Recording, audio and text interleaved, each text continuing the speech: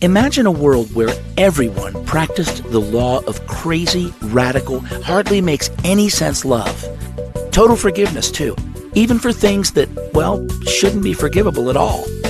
And total generosity. Coat off your back, walk the extra mile, help the guy that's begging for the love of Jesus Christ to work through you, right here, right now, today. What would that world look like? We won't know for sure till we're in heaven, but we can get a glimpse of it now. How? Do those things.